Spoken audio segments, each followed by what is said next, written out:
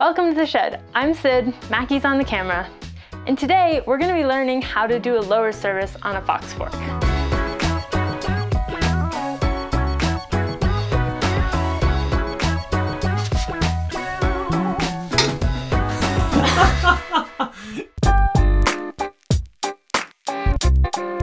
For this task, you will need a fork that needs servicing, rubber mallet, shock pump, socket wrench, correct sockets for your fork, which in this case is a 10mm and a 15mm, a syringe that shows cubic centimeters, 2mm Allen key, pokey thing, we're still not sure what these are called, lower service, doohickey things, or just a socket wrench, brake cleaner, paper towels, pliers, flathead screwdriver, Fox 20 weight gold fluid, Fox 5 weight suspension fluid, Fox dust wiper kit in the correct size for your fork, some slick honey, not to be confused with actual honey, oil pan, and another small plastic container, PVC pipe, valve core remover, and a vise or a bike stand to hold your fork.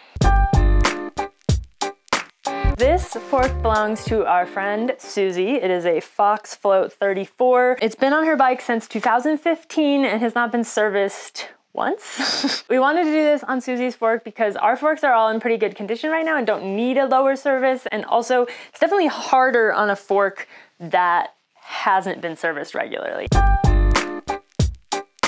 Let's start at the top and name the parts of the fork. Crown? No, this is the crown. Okay. This is the crown. That's the crown. I don't know what this thing's called. Is this the steer tube or is that only when it's in the bike? That's the steer tube. Steer tube, crown, widgets that change what's going on. This is your air capsule, so you put your shock pump there. This seems to be a lockout. We got our rebound down here, which she did mention some issues with the rebound. These are the lowers. Okay. And these are the uppers. Or stanchions. Stanchions, I knew that. All right, so we're gonna put it in the vise. We're gonna use a rag, obviously. Our vise has a pipe clamp on one side, so we're gonna take advantage of that. I'm kind of scared of this task, I'm not gonna lie. Suspension's kind of scary. Okay, so a lower service basically is just changing the oil in your fork, right? So, I mean, it's like any moving part on any mechanical thing is you want it to be well lubricated. Moving on.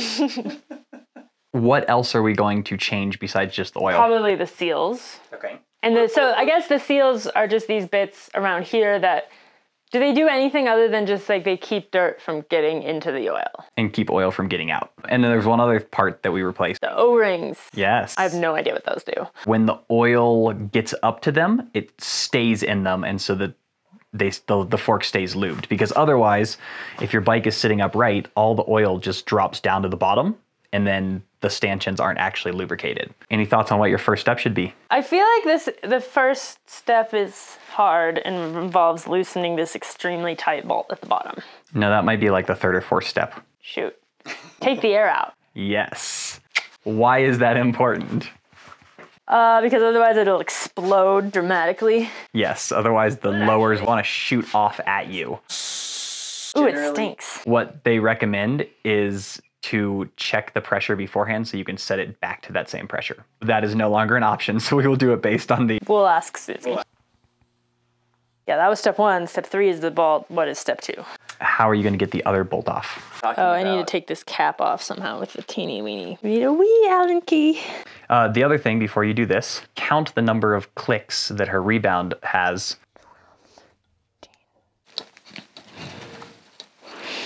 So now you're going to loosen the lock nuts. So there's one there and one there. So this process is basically the same for most Fox forks, right? And really most forks in general. So you just need to figure out which size sockets you need. Once you've loosened it, you don't want to do it all the way loose because you don't want the oil to come out. So loosen the other one now.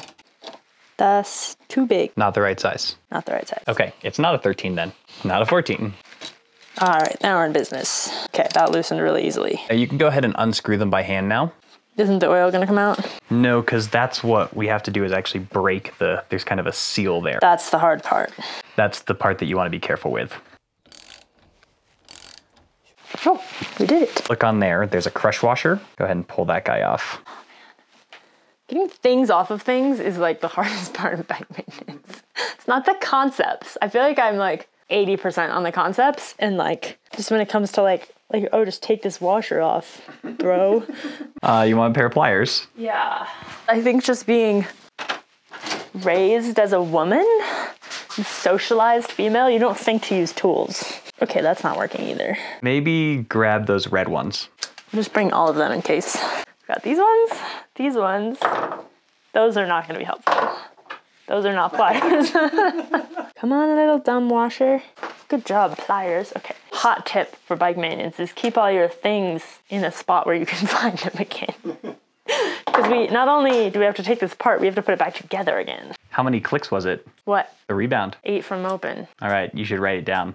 Nah, I'm not gonna forget that, it's one number. Okay, now what? These guys need to go into the fork because right now, if you push on them, they don't go anywhere, which is good because otherwise oil would be leaking out. How are we gonna do that? I think this is where the doohickeys come in handy. This is the part that scares me. I do not like tasks where you just bang on things. Not everybody has these tools. We happen to. Thanks, Fox. Why don't you show how they go on there?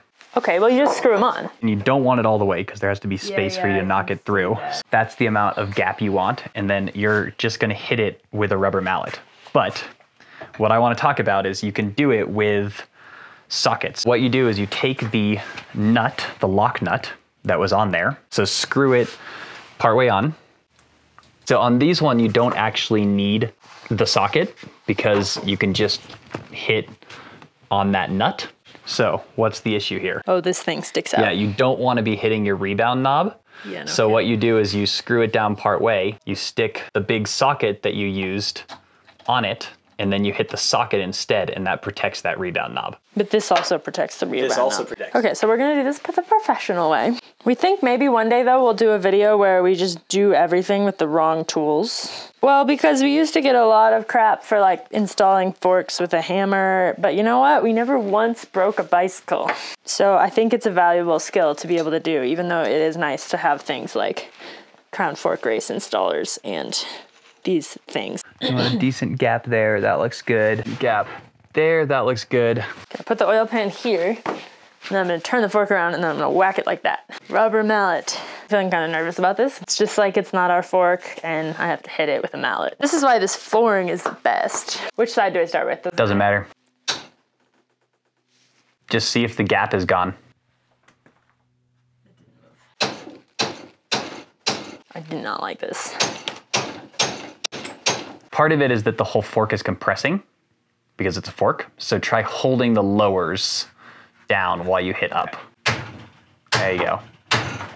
I'm not hurting it. Not hurting it. 100% sure. 100%. Even though this is like a little on the wiggly side. Yep. All right, now check. That sounded better. Oh yeah, cool. Where's the oil? Unscrew it some more now and then push it up again. You should be able to push it up manually now. Oh, here she comes, here she comes. Oh, it's not nearly as bad as I thought it was going to be. Yeah, that really looks decent. So go ahead and unscrew it all the way. Push the part that was inside there. Yeah, push that up.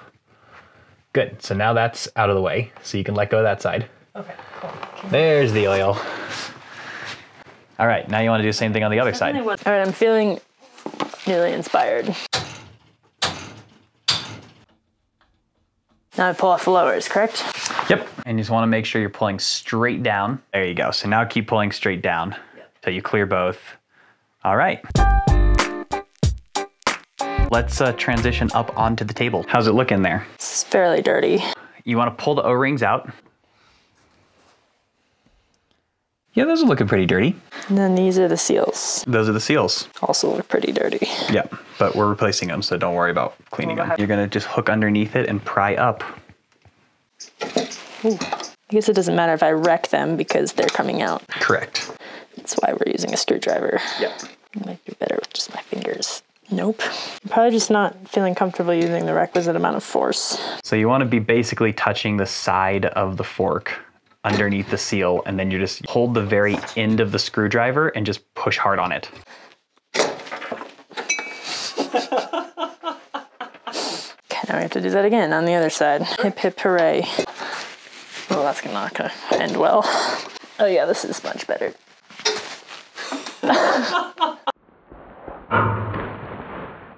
It shot and landed like way over there. I feel like that's probably not how like the Fox race mechanics do this.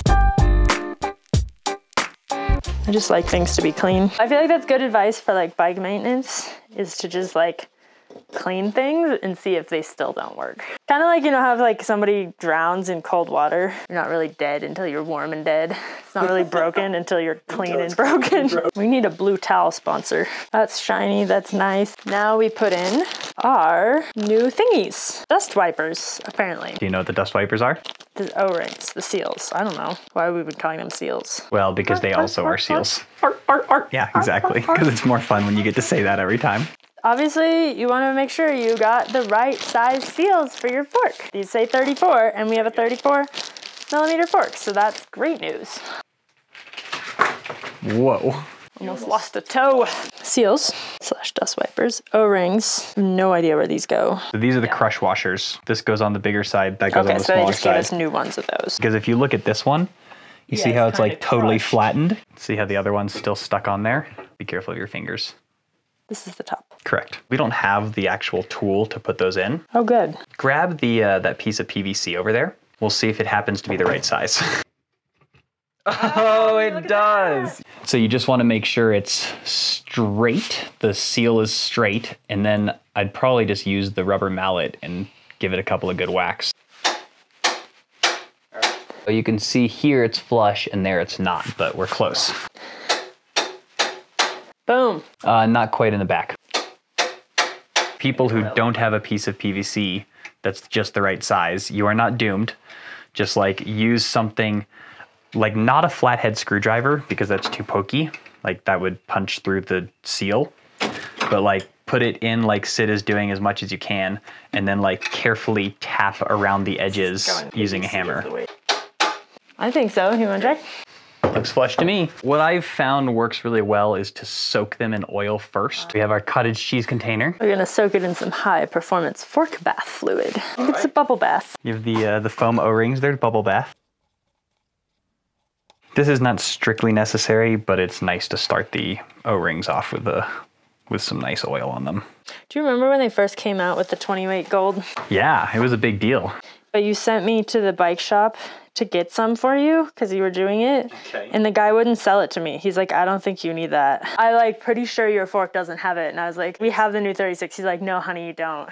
And I just had to come back and be like, I couldn't buy it. They wouldn't sell it to me. Why, if you're a woman, you should learn how to do your own bike maintenance. Feminist rant over. Okay, just stick it in there. Wow, that's really satisfying for some reason. You can go ahead and pull that O-ring because we have a replacement one. So the other thing is wipe those down. Go ahead and pull on that one. That's the air shaft. Pulling. Okay, that's fine. Go ahead and pull on the other one. It'll probably come down and then wipe it all the way down. Put it so that it's slightly up. So here's a tip that I learned from one of the Fox guys once. Put a little bit of air into the air side and that will push that piston out, which will make it easier to get on. This way or this way? I can't remember which way. Good question. Hold on. You should be able to figure this out. This way is the front. You want to lubricate the seals and just rub around some slick honey on the inside there of the seals. Yep. Oh, geez. Yeah, and that's the annoying part is when you get one on, the other one wants to pop off.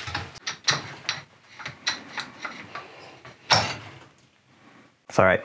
It's okay. Oh yeah, that moves nicely. Good, so that one came out. This one did not come out yet. There she is. So now you want to pull it out a little bit so that there's space. Good. Now you're going to put your oil bath in, and it's 30 cc's of gold on either side. Wow, it looks like maple syrup. You could totally confuse this for maple syrup. Wait, where's the 30 cc line? 10, 20, 30. Oh, 30's a lot. Your 30 cc's.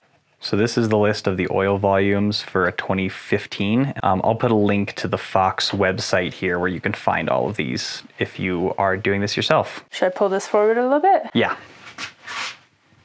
There you go. Ba, ba, ba, ba. Just squeeze it all in. Squeeze it all in. There she goes. Gross. Excuse you. All right. So the reason I had you put the fork like that was so that it didn't drip out as you were putting it back in. So now you can push the lowers all the way down. Okay. And then just make sure those things pop through. And if you need to, you can use like a, oh, you got it through? Nice. Okay, crush washer. You just screw them on. It'll pull them through as you tighten them. So once it tops out, then you want to do like maybe an 1/8 or 1/4 of a turn. Good. And that's the crush washer crushing. They actually aren't that tight. Is that something you can mess up if you do it too tight? Yes. Yeah, so pull it off again so we can see. So there's a little notch on the rebound like part that sticks out. It's gonna like tighten into that. Yeah, and then the screw lines up with that notch. Yeah, what you'll do is you'll tighten it some, and then as you get kind of tight, now start wiggling it back and forth and see if it kind of falls into the notch. Do we put air in and then do rebound, or do rebound Doesn't matter. whenever? 5, 6, 7, 8. It also says that there should be 15 cc's of float fluid in the top of the air thing. Float fluid is this guy? Yep. So let all the air out, Okay. and then use a valve core remover to remove that valve. I would probably turn this upside down and compress the fork. So if there's any oil in there, we get all the oil out. Okay, there was no oil in there. Good thing we're gonna add some oil. I checked, it is in fact 15 cc's. So you're holding the fork down, and then you're gonna let go of the fork as you press down on that. And then let go. Yeah. Oh wow, it's sucking it down. Yeah. Valve core back in. Test it, go ahead and put it on the ground and just compress it a couple times. Oh, it feels like butter. At this point, all we need to do is put the air back in, set all the settings back as you like it, then you are good to go. Here's how to do a lower service on a Fox fork in 1 minute. Place the fork in a vise or bike stand. Check the air pressure and any rebound or compression settings and write them down. Then remove all the air. Remove the rebound adjustment knob. Then, using the correct size sockets for your fork, remove the lower leg nuts and crush washers. Place an oil pan under the fork and attach the lower leg removal tools, leaving a 1 centimeter gap between the bottom of the lowers. Using a rubber mallet, firmly hammer the removal tools while holding the lowers until the pistons retract and oil starts to escape. Remove the lower leg removal tools and carefully slide the lowers straight off the uppers. Carefully remove the O-rings. Use a flathead screwdriver to pry the old dust wipers out, being careful not to scratch the inside of the fork. Clean the lowers, then install the new dust wipers using a rubber mallet and a piece of PVC. Soak the new foam O-rings in 20 weight gold fluid and install. Add some air into the air chamber to extend the piston. Replace the sag indicator O-ring and reinstall the lowers. Inject the correct amount of 20 weight gold fluid inside each leg. Make sure to refer to the Fox website for the correct volume for your fork. Install the crush washers and lock nuts and tighten. Reinstall the rebound adjustment knob. Remove the air again and then the valve core. Flip the fork over and compress to eject any remaining oil. Inject 5-weight suspension fluid into the air chamber, referring to the Fox website for the correct volume. Reinstall the valve core and check for smooth movement of the fork. Pump up the fork and reset the rebound and compression to their original settings.